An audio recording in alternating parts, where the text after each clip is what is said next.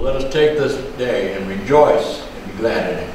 So if you're able to stand, please stand our opening hymn number 277. Tell me the stories of Jesus.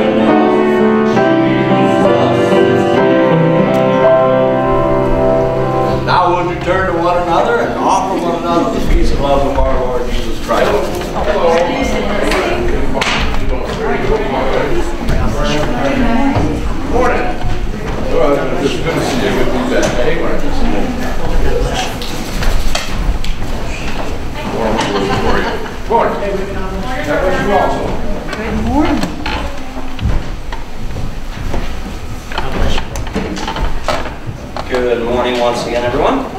Good morning. Announcements for this morning. Let's see. We have for the month of March, the free store is in need of baby diapers, and coming up in April, personal hygiene items. A reminder that the next Bible study, Pastor Jim will be hosting it on Monday, March 26th at 6:30 at the Lamb's Church. All are invited to that. And we have another, and I think this is the final Lenten service, March 28th, here at 6 p.m. here at the Memphis Church. The scripture will be John chapter 19, 37, and a soup and supper will follow. All are invited to that. And then following that, there will be a Good Friday service, March 30th, here at the Memphis Church at 7 p.m. All are invited to that. Everyone is invited to the Easter breakfast, Sunday, April 1st, from 7 a.m. to 9 a.m. here at the Memphis Church, and the church service will begin at 9:30. Monday, April 2nd, will be the Memphis Church Council meeting at 7 p.m. That is open to all. And we'll be collecting monies for Encore through the end of the month. If you are able to participate, please put your money in the mission box. It's over to my left.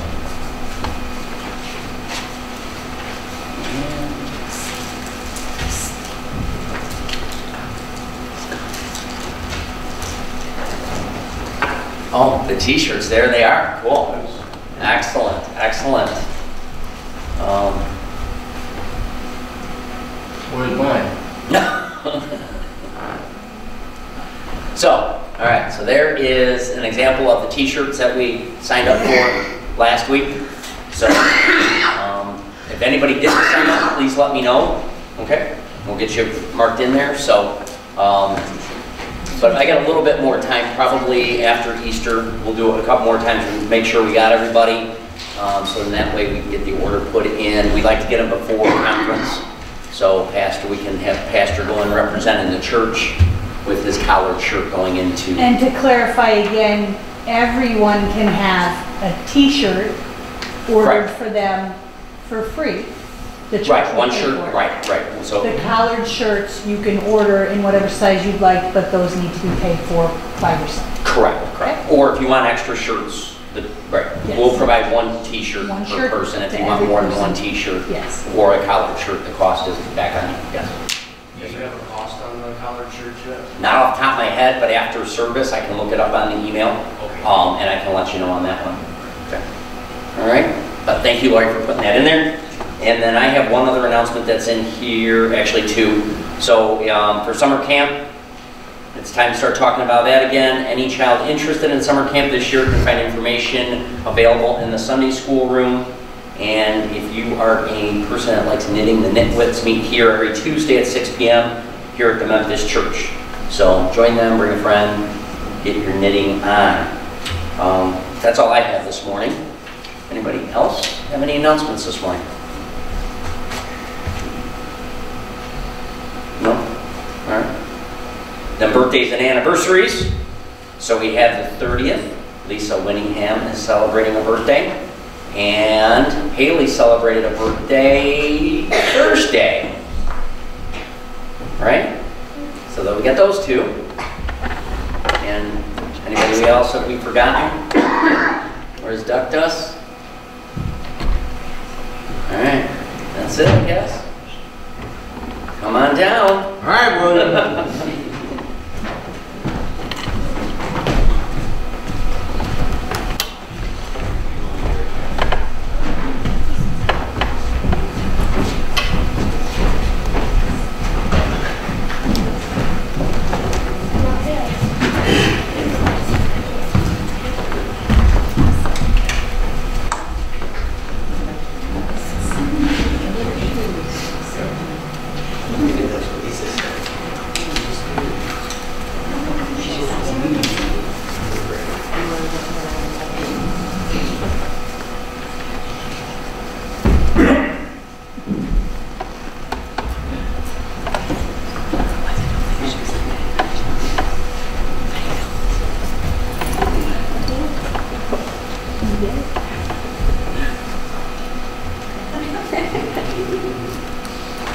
She said no.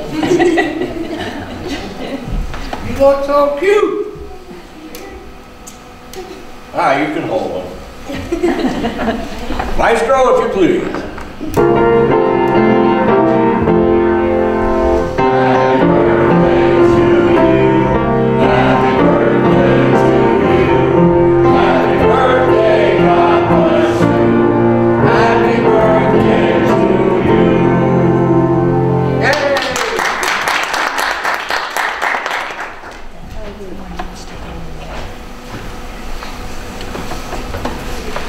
He does not like these glasses.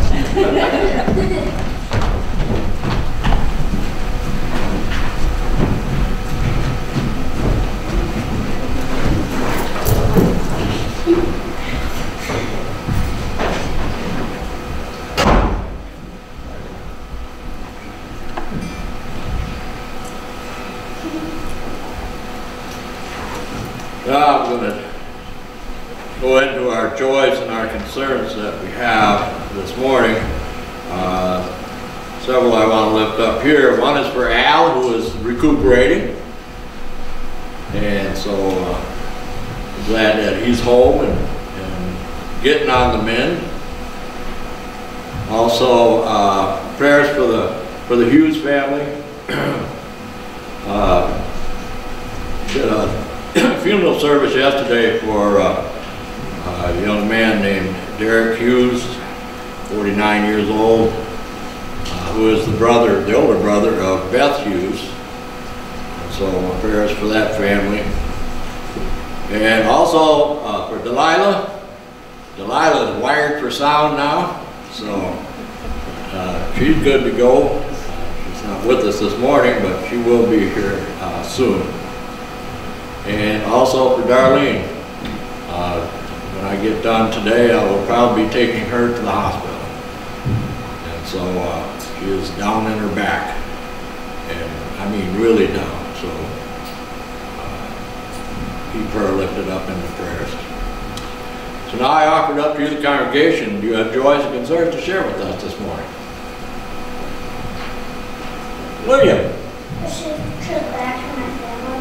They went on the other side of the state. safe travels for his family coming back from wrestling. Oh, okay.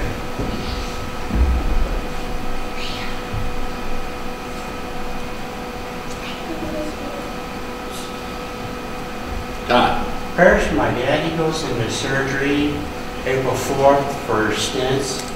And his name was? Dan Rogers. Yeah.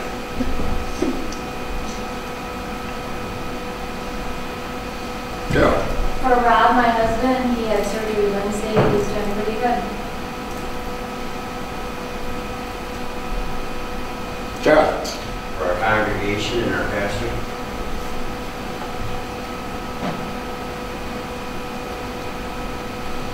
We've had Linda Lavery on our prayer chain. I think we should add her in here today. Also for Delilah's daughter, Brenda, who's going through some medical issues. And we have a niece, Haley, that was in a dirt bike accident this week, so prayers for Haley. Haley? Haley, yeah.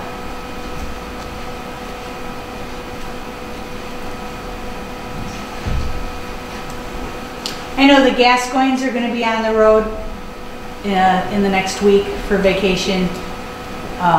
Some of my siblings and I and Jamie are going to be on the road. And my old girl's being left behind with Oliver. So prayers for those who have to take care of those two and walk them.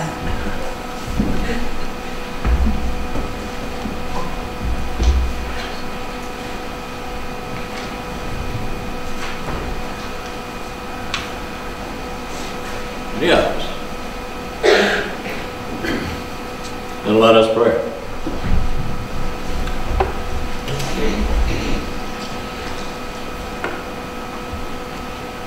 Hosanna, Hosanna in the highest.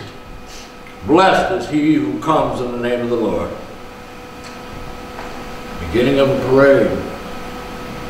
We line the streets, we fill the sanctuaries to witness the triumphal entrance of Jesus into the city and into our lives. Sometimes we get caught up in the excitements of the crowd and of the season. We anticipate victory over the forces of death, that we know that is part of the Easter season of new life and new beginnings. But when the crowds have all gone home, we go back into our comfortable lives, seeking to avoid the difficult journeys that we know lie ahead. We push aside the Maundy Thursdays and the Good Fridays of our lives because it's uncomfortable, facing betrayal, suffering, and death. And we confess that often we are moved easily from the exuberance of Palm Sunday to the triumph of Easter. But apart from the crowds, we are forced to come face to face with our own questions, our own confusions and our own doubts, even our own fears. And so in this time together, we seek your presence in a special way. We seek the courage to walk with Jesus all the way to the cross.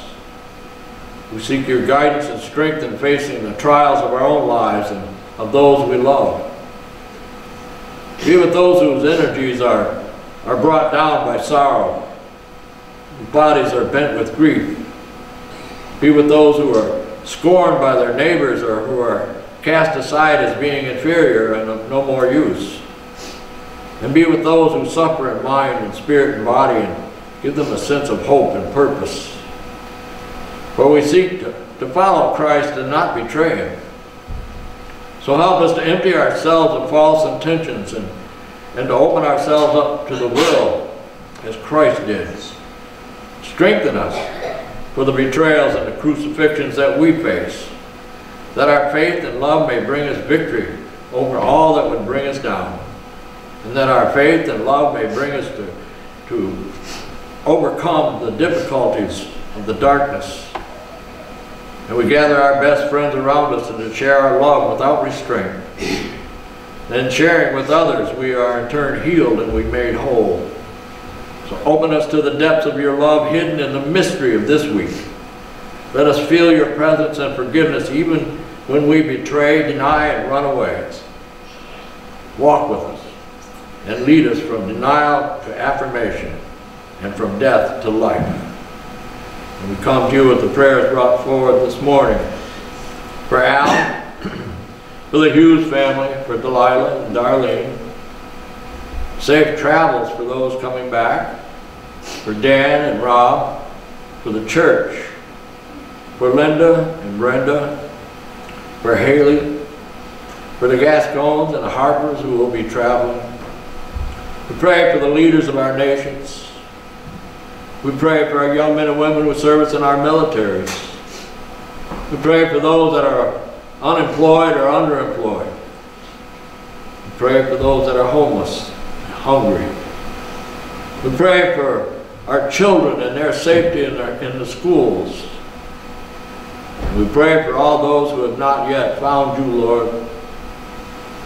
And may they find that walk with you to become easier as the days progress. We also lift up all those that have gone unspoken, but you know what is in our heart. And we come to you now with that prayer. You taught us since we were children, but we will pray with the confidence of the children of God. Our Father, who art in heaven, hallowed be thy name. Thy kingdom come, and thy will be done, on earth as it is in heaven. Give us this day our daily bread, and forgive us our trespasses, as we forgive those who trespass against us. And lead us not into temptation, but deliver us from evil. For thine is the kingdom, and the power, and the glory forever. Amen.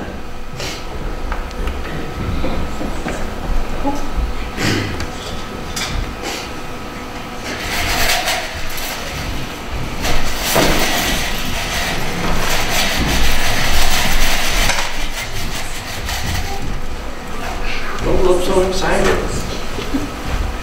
The tooth still hurting? I can pull it up. I can. I am a practicing dentist. I practice on all my children, all my grandchildren. You notice I said practice. I didn't say I was good at it. See, that's starting you off pretty good. All right, now. Two separate people, or? You know what to do. Don't forget to smile when you go down there.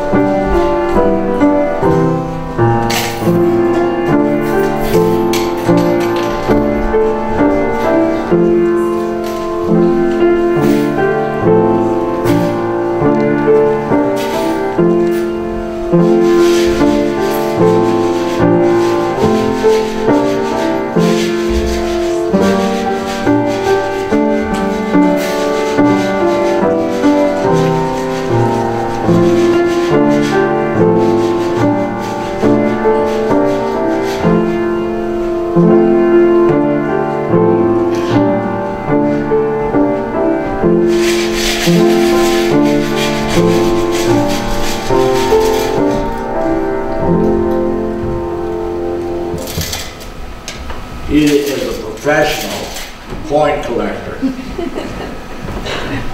Once he got through with his side, he made sure everybody on this side was taken care of too. Didn't you? Good job. Hold them up. Wave your palms. There you go.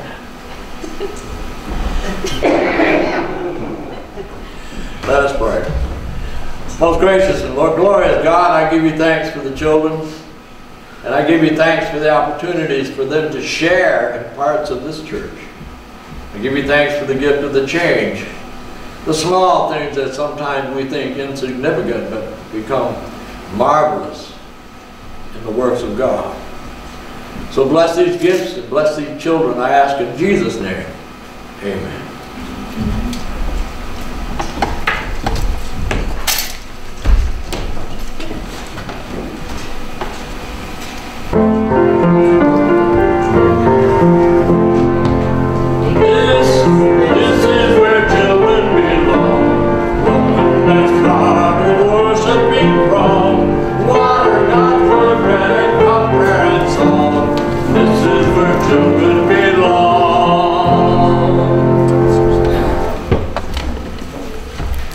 morning, guys. There's a lot of kids here. Okay. How's everybody doing today? There's a lot of you today. Happy to see you. So I'm going to read just a little bit, okay? So this is Palm Sunday. Do you guys know what happened on Palm Sunday? There was a parade. I like parades. Do you guys like parades? You want to imagine you're all sitting on the side of a dusty dirt road waiting for the parade to start. You got up early so you can have a good seat while you're waiting. Finally you hear voices, shouting, singing, laughing. You see dust rising from the road. Someone's coming. First you see the people with palm branches waving through. And people throwing things on the ground, their coats and cloth, colorful blankets. Finally you see the guest of honor, the king, making his triumphant entry into Jerusalem. The king, huh? You expect him to be riding a fine chariot, splendid horses, fancy seat carried by servants. But that's not the way this king arrived into Jerusalem. How did he make his entrance? You guys remember the story? Donkey. Yeah, the donkey. Yeah. You can say that too? 2 donkeys. Okay. There's a baby one. He came riding on a young donkey. Have you ever seen a parade that consisted of one man riding on a donkey? Nah. It may not sound exciting, but this was King Jesus, the man who would do miracles and heal people. The crowd knew who he was, and they went wild.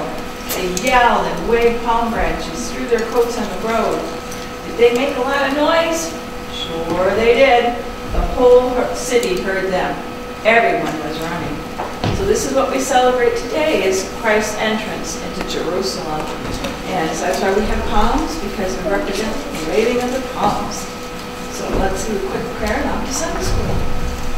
Thank you, Lord, for your triumph ride into Jerusalem. Thank you for these children. We love these guys so much, and we know you love them even more.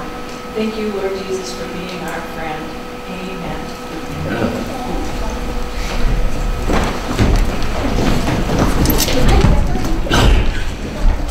Rest of you turning to hymnal page number 881 for our Psalter, which is the Apostles' Creed. And stand if you're able.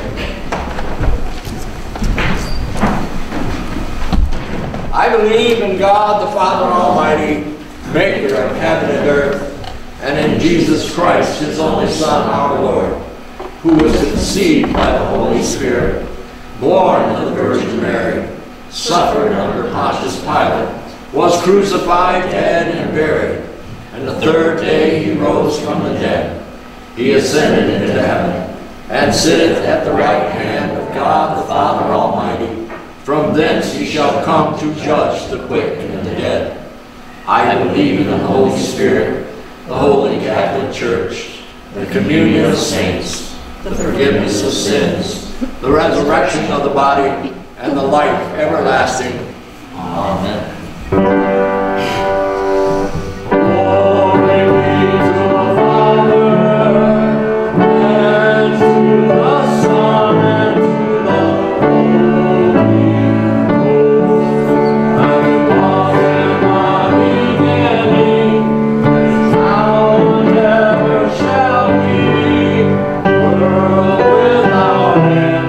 Amen. Amen. You may be seated.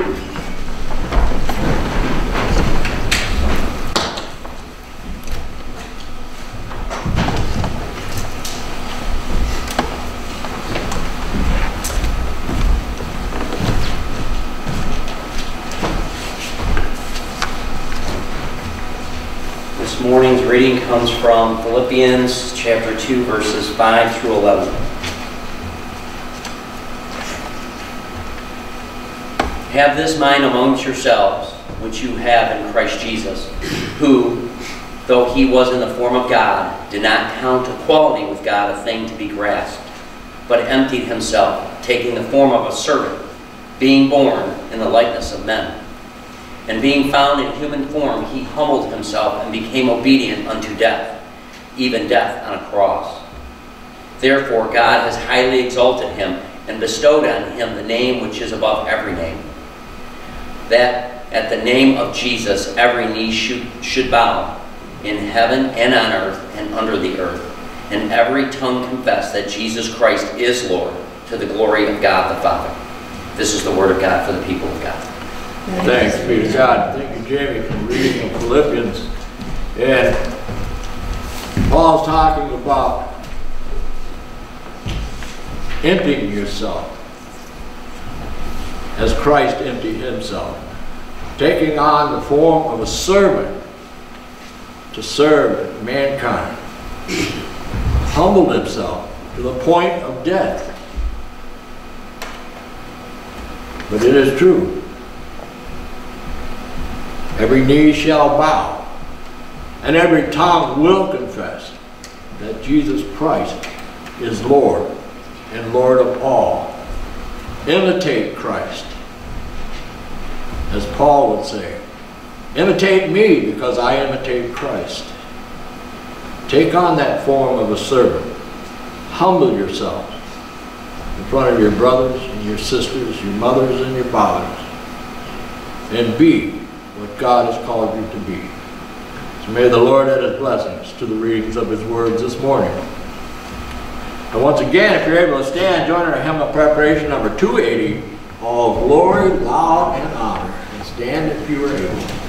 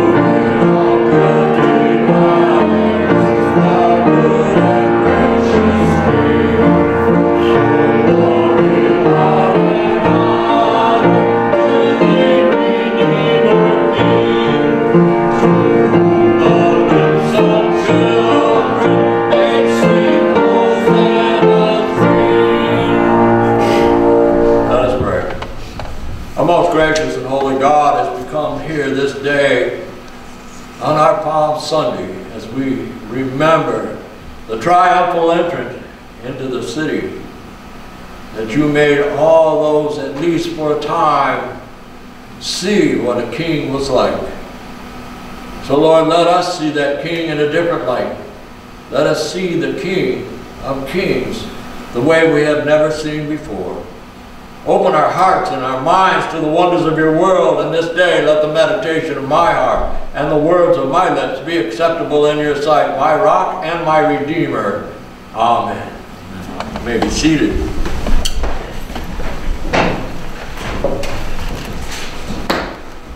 The gospel lesson this morning will come from Mark in the 11th chapter, verses 1 through 11. And this is about Jesus' triumphal entrance into Jerusalem. When they were approaching Jerusalem at Bethphage and Bethany, near the Mount of Olives, he sent 2 of his disciples, and he said to them, "Go into the village ahead of you. Immediately as you enter it, you will find tied there a colt that has never been ridden. Untie it and bring it. And if anyone says to you, 'Why are you doing this?' just say, 'The Lord needs it,' and we'll send it back here immediately." They went away and found the colt tied near a door outside in the street. And as they were untying it, some of the bystanders said to them, "What are you doing, untying this colt?" And they told him what Jesus had said, and they allowed them to take it. And then they brought the colt to Jesus, threw their cloaks on it, and he sat on it. And many people spread their cloaks on the road, and others spread leafy branches that they had cut in the fields. And those that went on ahead and those that followed were shouting, "Hosanna! Blessed is he who comes in the name of the Lord. Blessed is the coming of the kingdom of our ancestor David. Hosanna in the highest heaven." Then Jesus entered and went into the temple. And when he looked around at everything, and it was already late, he went to Bethany with the 12. These are the words of God for the people of God, and we say, thanks be to God.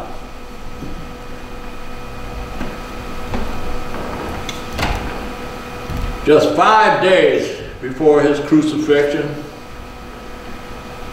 is one of the stories that is reported by all of the gospel writers. Everybody remembers that day. It was a joyful and a very glorious day, a time of excitement, optimism, renewed national pride for the Israelites. And what began with a handful of disciples offering praise to God turns into a citywide celebration. And if we think about it, we can appreciate why. After all, the people of Jerusalem had been waiting for something like this for a very long time. 500 years earlier, Zechariah had announced that one day their king would arrive triumphant and victorious. And the prophecy had been indelibly etched in their minds for so many years. And this glory-starved nation had in effect been waiting for just this special occasion for over half a millennium. They had been waiting for David's successor to come galloping into town and to take on his throne. So when Jesus decided it's time to go into the city, had the most anticipated parade. The people are more than ready to let that party begin. They lined the streets, cheering wildly, lifting their voices and song, "Hosanna! Blessed is he who comes in the name of the Lord. Blessed is the kingdom of our father David. Hosanna in the highest."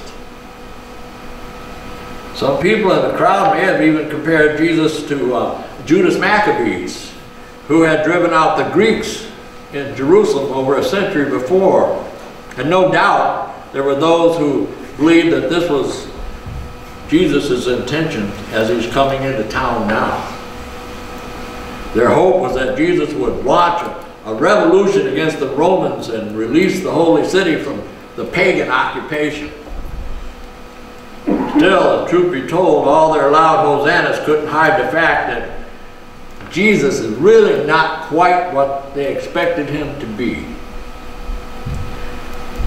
Judas Maccabees arrived on a white stallion. Jesus arrived on a little donkey. On a little donkey. You know, Jesus arrived almost with his feet dragging the ground, and there was no conqueror's weapon attached to his saddle. In fact, he doesn't even have a saddle. He's got somebody's old overcoat thrown over this little donkey. And as we watch Jesus enter Jerusalem with his friends and followers waving palms instead of swords, we see again into the very heart of God. A significant little detail that is often overlooked in this story, that Jesus sent 2 disciples, telling him to go ahead into the village and then find a colt tied there who had never been ridden. Untie it and bring it to me.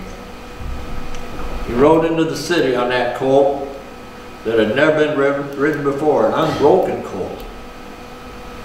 Anyone who's ever attended any riding or roping shows have seen what usually happens to people who sit on untamed colts, especially in the midst of shouting crowds. What happens? They get thrown off. But Jesus did not need a warrior stallion. The untamed colt of a donkey makes the point just as well. The power that enters the gates of our heart does not force or even violate. It calms us. It transforms us and it guides us. He doesn't fit the messianic profile of the people of Jerusalem at all. And sure enough, within a week, the grand marshal of this parade will be met with the words "crucify him" instead of "Hosanna." What are we to make of Palm Sunday? Well, we are on sure ground when we take the historical basis of the story, the interest of Jesus into Jerusalem, as the church has taken it to be a meaningful symbol of Jesus as king. There's a wealth of evidence far and wide gathered throughout history and experience as to Jesus' right to kingship in the lives of individuals and even society itself. We can see validated by the way Jesus met the deep needs of the human soul. He meets them in the dim borderland where we reach the exceeds of our grasp and meets our inability to find fulfillment in the material things. He meets them in our dissatisfaction with ourselves and our unstable sense of actually missing the mark, not only of life what we were meant for, but also the possibility of forgiveness and a new life. Our experience of the strange, self-defeating guidelines that selfishness fits into Jesus' call to fulfillment and service. His right to kingship is also validated by the long line of people running down through the centuries. People who have taken him as master and savior, whose lives of ministering love witnesses to the Christ's power to change the human heart. Every year, new mountains of evidence pile up that Jesus was everlastingly right in his reading of life. And the most effective argument for truth of Christianity are not being spun out of the brains of theologians, but by the events of contemporary history. We find one another overlooked in detail with the clamor of Palm Sunday in the last verse of the gospel lesson for this morning. For at the end of the incredible day, Jesus does not set up a command center in Jerusalem. He leaves and goes to Bethany. We assume to spend the night with his beloved friends, Mary and Martha and Lazarus. At the height of his triumph, all he wants to do is rest. Have a little quiet time. Have a little loving circle of friends around him. It was not the kind of Messiah the people of Jerusalem had expected. And yet, they were right to greet him as king. Because even though his kingship will not be one of might, but it will be one of mercy. And he won't release the people from Roman occupations or take revenge upon their enemies, but he will offer them redemption. The parade. What a parade. A parade of fools. Just to put it, you know, it's kind of blunt. But what were they expecting? It was typical of the time to greet people coming into Jerusalem, especially for the Passover. Blessed is he who comes in the name of the Lord. It was a greeting, welcoming them into Jerusalem to come to worship at the most holiest place that they had, to the temple. Blessed is he that comes in the name of the Lord. But then they added the hosannas. Once you add the hosannas to it, people start, oh, what's going on here? And the 12 are ones that are actually waving the palm branches and stuff, and then people got excited and caught up in the moment, and the crowd started throwing their own coats on the ground in front of him and throwing the palm branches down and waving and shouting, and everybody cheering. It had to have been quite a sight. The frenzy of being there. And a lot of people probably didn't even know what was going on. They just caught up in the excitement of the moment. You know? Have you ever been caught up in the excitement of a moment? How many of you remember the riots of 1967? I was there. And we were caught up in the excitement of the moment because we were going to go down there and be part of that. But we were going to be on the other side. We were caught up in that frenzy of the moment. The news had it blasted in our faces and stuff of what was going on. And we didn't make it past Mount Clemens because there was a tank in the middle of Gratiot. And we just turned around, scooted on back home. The excitement of the moment. People are caught up and they don't even know why. There's blessed is he who comes in the name of the Lord. Hey, look at here, this guy's riding in on a donkey. It's a one-man parade. One-man parade. Guys, really, guys? Where's the clowns? Where's the floats? You know, if you're going to have a parade, do it right. No, he's coming in on a little donkey. Okay. I'll wave my palm branches. Everybody else is doing it. And Jesus, one thing he wants to do is love them.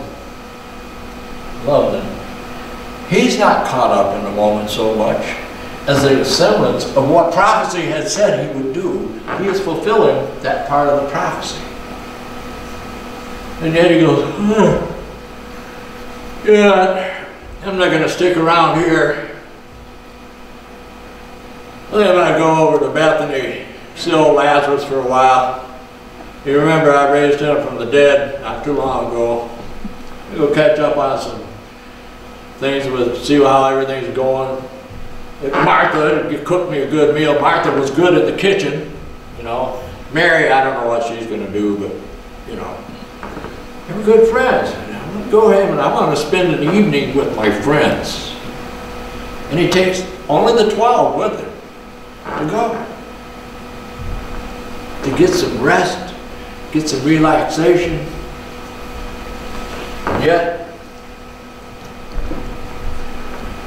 I think even the disciples would have found that kind of boring. We were here, we were caught up in the moment like everybody else. Nothing. Nothing. Who is this king? Who is this king of glory? What? You know? I don't get it. Nothing's going on. We had a parade. The religious leaders, they're not impressed. Rome was really not impressed. because they're watching it ready for a riot to break out. And yet it was just a parade. Just a parade. Nothing special. What happened with the donkey? Imagine what that donkey was thinking. Well, it said in Scripture it would be returned. It would be returned. Poor donkey would probably never be the same. It was probably the only one, besides Jesus, that figured out that they're the only two that's in the parade. And yet, foolish people getting caught up in the excitement, not even knowing what's going on. Scripture tells us that they're expecting the Savior to ride in, the Messiah is going to ride in, and Rome is just going to be gone. Yeah, Jesus rides in, Rome is still there. They're still there. They're not going anywhere. The parade, the waving of the palms, silence. Nothing. Jesus leaves and the people are still there. It's like, what do we do now? What do we do now? A little bit of excitement and then crash. And that's what Jesus wanted. Just to chill. Just to chill. Because eventually those same people that are shouting their hosannas, blessed is he who comes in the name of the Lord, Hosanna. That's what the kicker was. It's the Hosanna put on the end of blessed is he who comes in the name of the Lord. Hosanna in the highest. Naming him king in the parade. Nothing afterwards. And these same people eventually will shout, crucify him, crucify him. They will be caught up in another different kind of frenzy. A time when they're looking for blood. And to tell you the truth, I don't think they cared whose blood was spilled.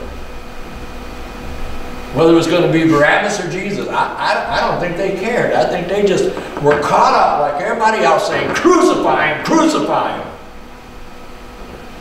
And yet we need the triumphal entry into Jerusalem. We need to know that Jesus was very well received as a king, at least for a little while. At least for a little while. Palm Sunday is a day of celebration. It's a day to bring everything down, but we are fixing to move on to our Good Friday. Why do they call it Good Friday? They killed the man. They killed the man. What's so good about it? Well, Jesus laid his life down for you. Well, that's good. Good Friday. We will move into it. We will move into the Good Fridays. But today is a day of celebration. We have our parades. Let us give thanks and our hosannas to God. Amen? Amen. Amen. Could I have the ushers come forward?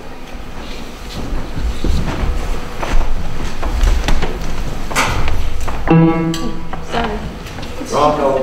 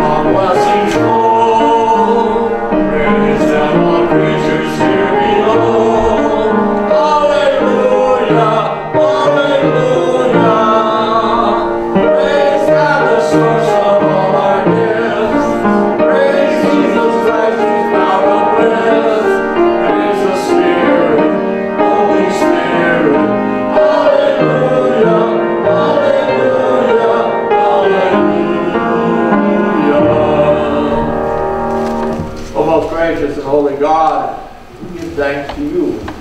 And we give you thanks for your Son, our gift that you have given us, to release us from all the uncertainties of this life into a glorious new life. And we come to you with our offerings, asking your blessing upon these gifts, so we in turn can be a blessing to each other, to this community, and the world in which we live. Bless these gifts in Jesus' name.